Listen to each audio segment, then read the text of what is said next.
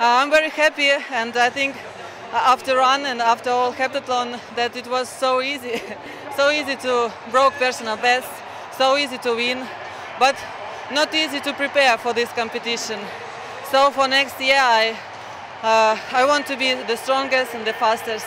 I want to start next year with these points and collect a lot of records and be happy on Olympic Games. A lot of sportsmen from Russia compete here today, and I want to wish them good luck. And for all sportsmen who come here today, thanks for all people, for Daegu and for organizers. Thanks.